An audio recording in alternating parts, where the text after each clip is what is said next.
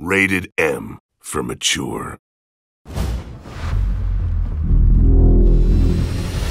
Gears of War 4 is already proving to be one of the most engrossing competitive multiplayer experiences of the year, with game modes to suit every kind of player.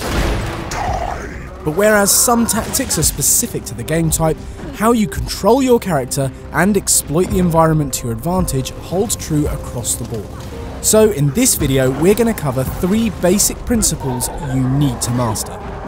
Success for your own team doesn't simply come from popping enemies like overfilled offal balloons. You also need to focus on keeping your own keister safe, and the best way to stay safe is to stay on the move. Avoid going lone wolf whenever possible, and as you and your teammates move around the map, try to keep low and hidden from the whistling of enemy lead. Pick your cover points in advance and always try to roadie run from A to B, as you'll be much harder to hit. When you do find yourself in closer proximity to the opposition, again it pays to keep moving. Sliding from cover to cover can help buy you that extra heartbeat to line up a decisive Nasher blast, making it rain soggy meat.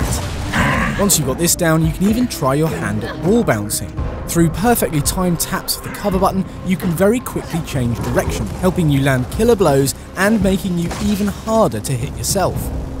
It's hugely important to remember that Gears is a team game, and as such, one of your most powerful weapons doesn't even have ammo, the TACCOM. By holding down the TACCOM button, you can keep tabs on your companion's whereabouts, especially important as by keeping your head down, you'll often lose direct line of sight. Resistance will not be tolerated. This will enable you to easily identify combat hotspots and add your weight of firepower to help tip the scales.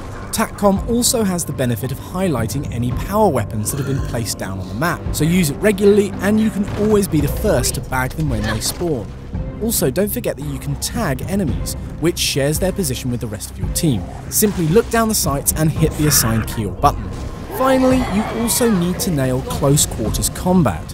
When an enemy is in cover, you can disrupt their peace in a couple of ways. Run towards the cover and press the vault button to hop over the top and deliver a boot to the face, stunning them and allowing you to dispatch them with ease.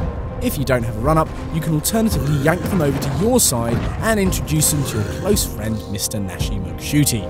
Lastly, once you've used all these skills together to down an enemy, rather than waste ammo and time with a weapon, you can simply execute them at the press of a button. Time to finish this! Hush now, sweet prince. Sleepy time.